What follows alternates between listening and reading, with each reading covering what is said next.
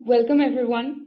In this session, we have Leslie, who is a data scientist consultant at Bristol Myers Squibb. She spent several years as a research scientist at UW, automating data cleaning for health genetics research studies. She is presenting Data Cleaning for Lazy People, How to Automate Data Cleaning Responsibly. So just a quick note that please post your questions to the Q&A box instead of the chat. Leslie, a reminder to start your timer. So off to you. Okay, great. Thank you for joining me today, everyone. I'm really excited to talk about one of my favorite subjects, which is data cleaning, and some approaches that you can use to automate it for the greatest impact. So I'm showing here a diagram of the data science workflow that I've borrowed from an article at the Communications of the ACM, which you can get to at that link at the bottom. And in this diagram, as in the minds of many data scientists, data cleaning is seen as a roadblock to getting to the real work of data analysis. And the author even goes so far as to say that data cleaning is an obstacle that must be overcome, and it's not the actual substantive analysis. And I want to challenge this idea. And to do that, I want to look more in detail at what is happening in that one small box that is the data cleaning step in this larger data science workflow. So data cleaning is actually many different but related tasks. And it's a very complex part of the workflow of data science that actually has its own separate workflow within that.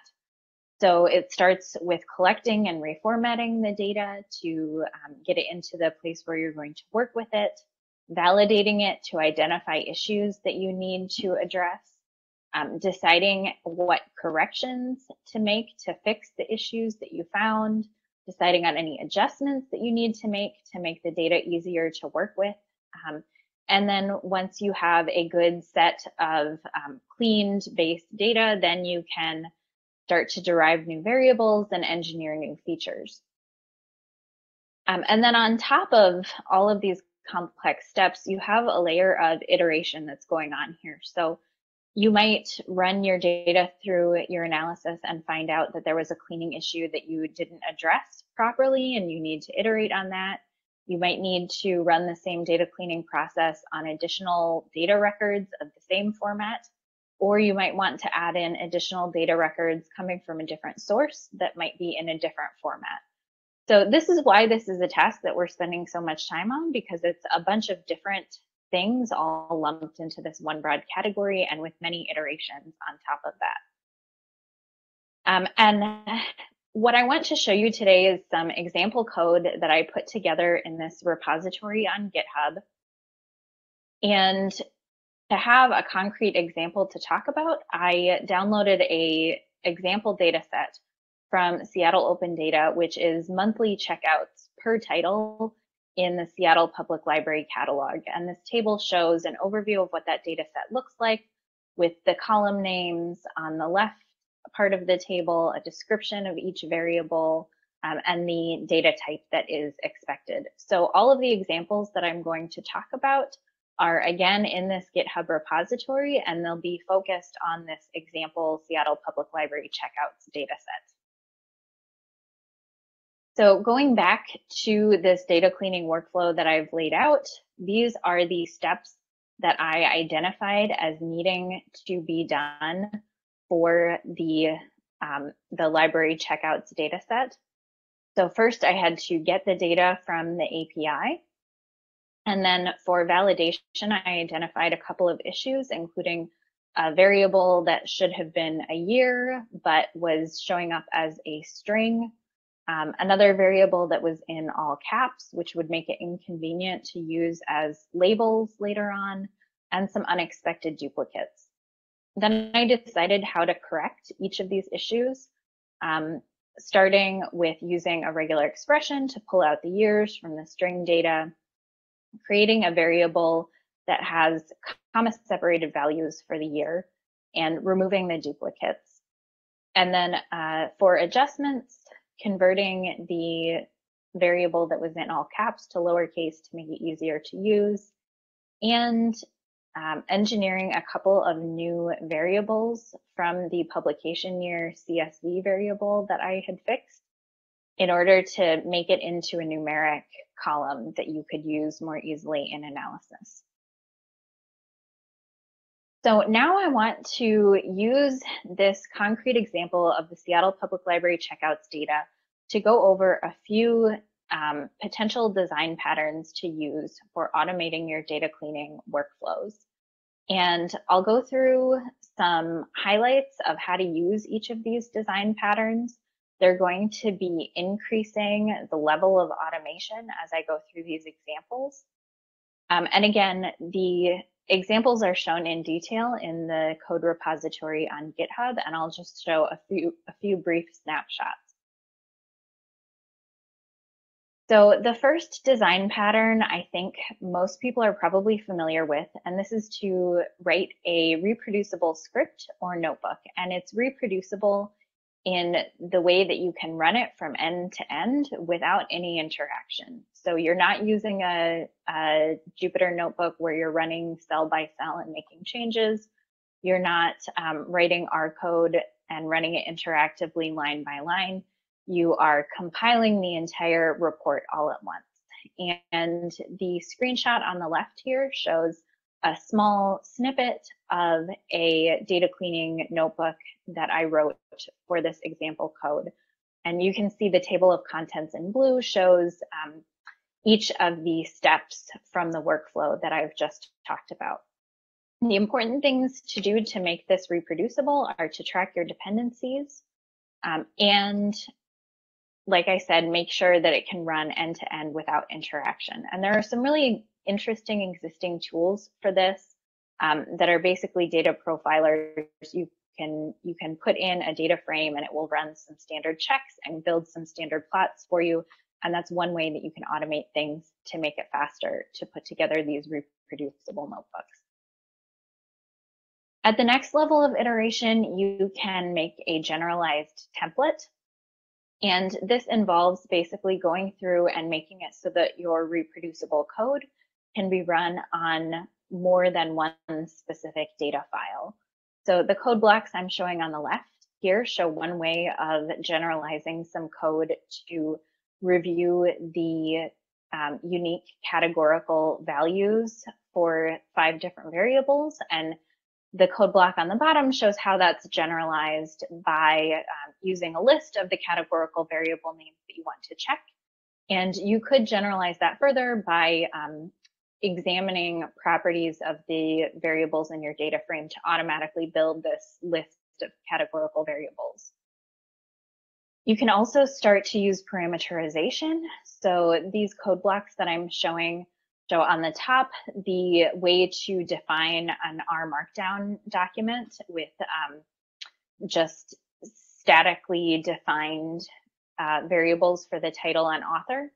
And then the parameterized version of that on the bottom shows that you're passing in parameters for the data file that's going to show up in the title, the author, and automatically setting the time at the time that the notebook is compiled. At the next level of iteration, you can build a custom package or module full of functions or classes for common data cleaning tasks or common types of data sets that you're working with. And this code snippet shows the collapsed code for the functions in the data cleaning package in the example that I wrote. So I think the function names are pretty self-explanatory, and in general, these functions take as arguments a data frame and the variables that you want to run the checks on, and potential arguments for how to run those checks. And there are some interesting existing tools to look into here. So once you have that package, or if you're using an existing package, then you also need a script that will use those package functions to perform your data cleaning. And that script will often be much shorter than any of the previous types of data cleaning design patterns would be. And the last example that I'll talk about is building a pipeline for data cleaning. And this is an example where I think it makes the most sense to start off by using some of the wonderful existing tools for pipelining things that are already out there, which I have listed some examples on this slide. So basically, you're taking some of the reproducible scripts that you've already written and putting them together in a pipeline using one of these pipeline tools. And there are some other considerations for this design pattern that you want to keep in mind. So if you are basically running the pipeline on data that you think will have a consistent set of problems over and over again and doesn't have to be as flexible, then you can make a fully automated pipeline. If instead you are running your pipeline on data, especially that's entered by users, then you might want to consider a human in the loop pipeline. And that's a situation where you would have the pipeline output a couple of suggestions for how to proceed with data cleaning, have a human review that and enter in instructions for how the pipeline should proceed. And then the pipeline would go on to finish those data cleaning steps. And then with both of these patterns, you would want to make sure that you have appropriate logging, monitoring, and alerts set up so that you notice if there is, for example, any drift in your data that needs to be accounted for by some change in your data cleaning process. And then if you look at the code examples accompanying each of these design patterns that I've described, there are a few general principles that start to become evident. So the first one is not to automate the decision-making parts of things at first. There are other parts that are the things that make the most sense to start to automate. This is things like making plots for certain kinds of variables, identifying missing values, checking allowed values, and so on. You should also make sure to preserve your original data, and this makes the iterative nature of this process much easier to have the same starting point. You want to make sure that your code is reproducible for all of these different design patterns so that you can get the same results with the same code and the same data. And you can make that easier using version control and data version tracking. And making things more generalizable will make it easier to automate things on a wider variety of data sets. And then finally, you want to be documenting all of the steps as you go along. So documenting within your code, documenting issues that you run into in the data and how you addressed them, and also how to run your scripts with things like the environment and dependencies. Now, what I want to leave you with is thinking about how to get the most out of your time data cleaning.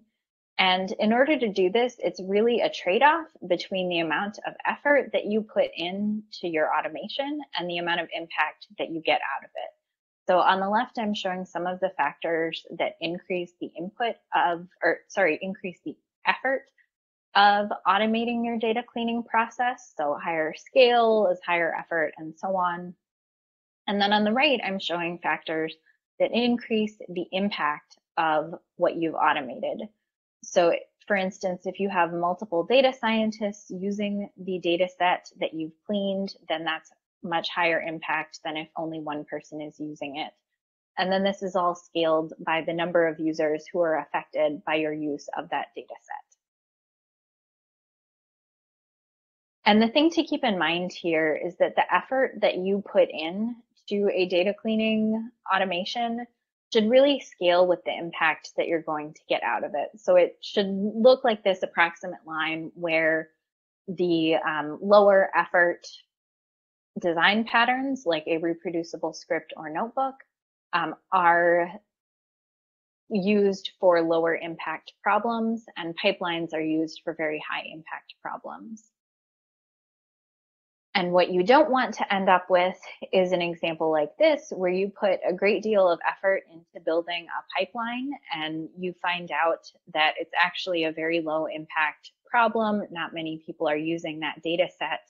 And so it wasn't necessarily worth your time or effort. So I want to leave you with that idea of thinking carefully about the effort and impact of your data cleaning solutions. And thank you for your attention. I'm happy to take questions. Thank you for the talk, Leslie. We'll now transition to Q&A. Leslie, please see the Q&A tab for questions from the attendees. Sure. So someone has asked if I've shared the GitHub page. I can put the link in the chat once I'm done sharing my slides. Okay, and the next question is, how do you go about identifying which fields or values are most critical in cleaning?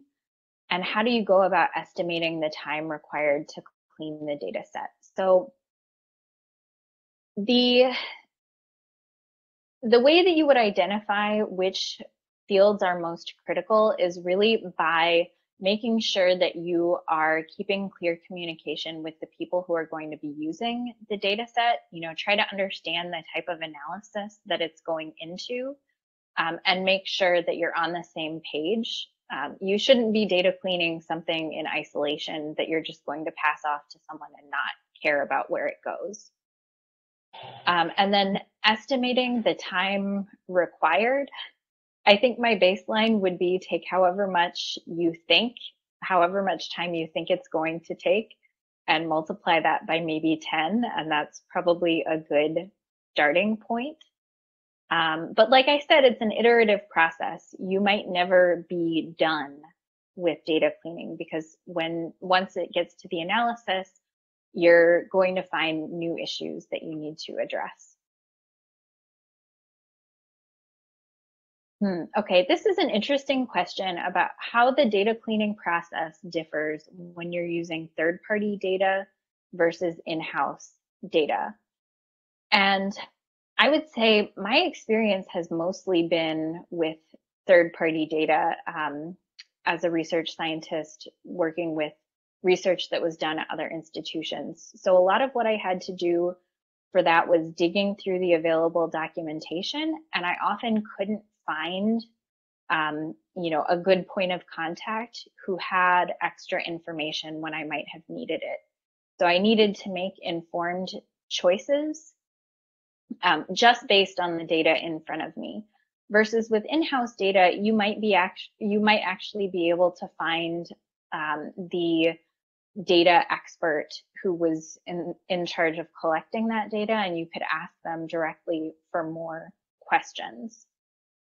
So I think that's the biggest difference I've seen with that.